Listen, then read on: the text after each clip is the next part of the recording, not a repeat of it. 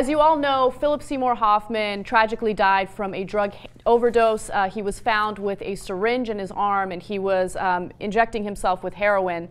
Now, a New York Post columnist by the name of Andrea Peyser wrote a piece where she was discussing how she doesn't have that much sympathy for him. She talks about how we need to stop treating him as though he was a victim of a disease, and we should look at him as an adult who made a decision, who made a choice to inject himself with heroin. Now, a lot of people were upset at the way she covered this, and she doesn't agree that addiction should be classified as a disease. And I wanted to open this topic up to you guys to see what you think.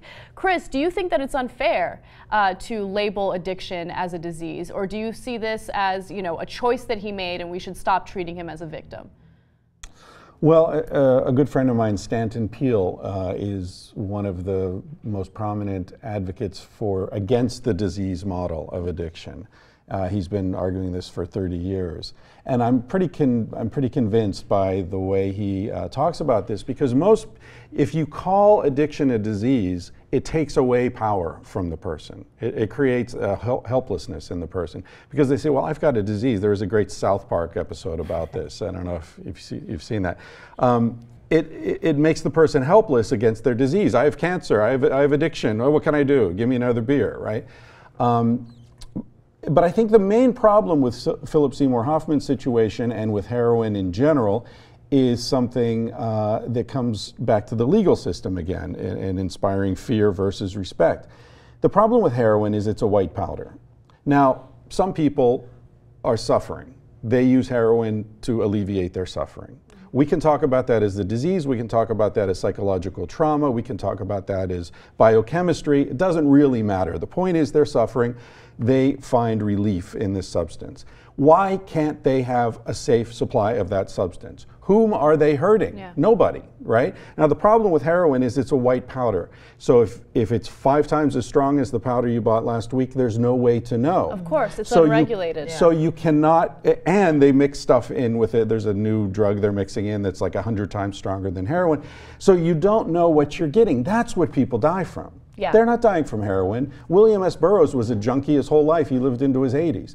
It's possible, if you have a clean supply of heroin, it's possible to live a long, healthy life. The problem is the legal system. Yeah, I have a problem with this kind of binary view that everybody seems to have, that it has to be one or the other. Either this, if this is a disease, we're supposed to look at it like you're completely victimized by it, you can't do anything. And I disagree with your viewpoint that, oh, all of a sudden you're labeled as having cancer, that makes you a victim, what am I going to do? You're going to fucking fight the cancer. That's what most people do. A lot of people who get a diagnosis now feel empowered because they finally know what's going on with them. And I think that if drug addicts can go into treatment where they start to understand the scope of the psychiatric addiction and understand the scope of why they're taking these drugs, they can actually feel empowered, not victimized, and they can start to do something about it. But yes, of course, he is also an adult, and he also did make decisions. And anybody who is an adult user is both of those things. Why can't we view this as a very cloudy issue?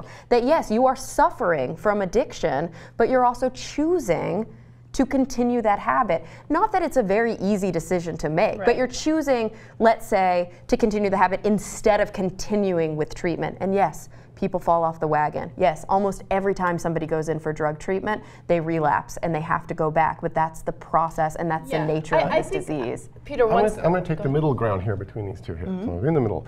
I'm a little bit worried about calling it a disease or an illness. I would sort of more say it's a susceptibility, because a disease and an illness you may actually cure and get rid of. But if you're susceptible to being an addict, you're going to be susceptible for the entirety of your life. I mean, that's not going to go away. And what you have to realize is that we're all variable, and different drugs affect us in different ways. And the example that I often give is just think about the most intense pleasure you've ever had in your life. That moment of most intense pleasure. That was your brain chemistry. That was your brain releasing serotonin, dopamine, and making other things. And for some people, again, your brain just doesn't produce enough, or there isn't enough receptors to do it. And what drugs do is they give you that extra bang. And for most people, they can do heroin and they can walk away from it. They don't turn into addicts. Most people can do cocaine and walk away from it, don't turn into addicts.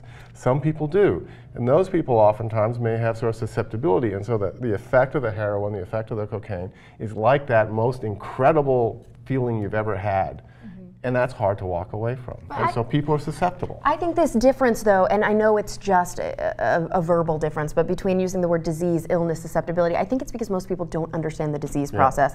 Cancer, nobody argues, is a disease. You cannot cure cancer. You can treat cancer. You can remove cancerous cells. But the process of cancer does not have a cure and probably will never have a cure. We will just have better, clearer treatment. That's true. That's true. And it's the same thing with something like HIV. The way to cure HIV would be to clear the virus completely from your body, but most of the time what we're really doing is we're treating it or we're slowing it down. And so I think that if we understood the disease process, which is varied across all different types of infections or illnesses, that it's not such a bad thing to call this a disease or an illness, because it's just one of those spectral things within that process. Yeah, you're predisposed to the addiction, and so you obviously have something different about you from regular people. You're predisposed, you're more likely to be addicted to a substance. And then you may have environmental factors in your life that completely kickstart that. And it's not all about self-control. Oh, you know, we're all the same. He just doesn't have self-control, and that's the difference. And that's a huge argument for obesity, a lot of people will say. You look at people who are morbidly obese, who've been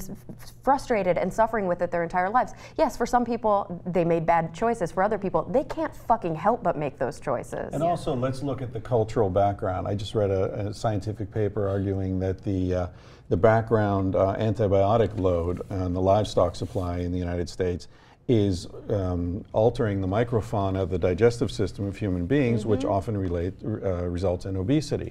So you can also apply that to addiction. You can say, well, we live in a society that there are obviously a lot of serious problems, and I don't want to plug my book that I haven't written yet, but that's what it's going to be about.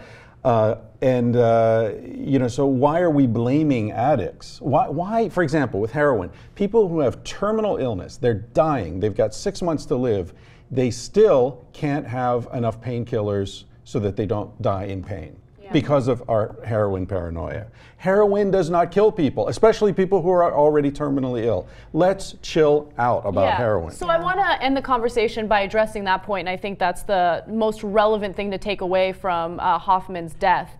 If you have a system that legalizes and regulates these drugs, you can ensure that you minimize the amount of people that overdose, right? You will make sure that these drugs aren't laced with other things. I mean, how many people have died recently because of so-called bad heroin that have been laced with certain drugs that are given to terminally ill cancer patients, right? It's a pain medication, and you don't know what you're going to get. If you legalize it and regulate it, people know what they're taking, and also it leads to a decline in the number of people that are taking these drugs. I mean, you see it in Portugal, you see it in other countries that have decriminalized the drug.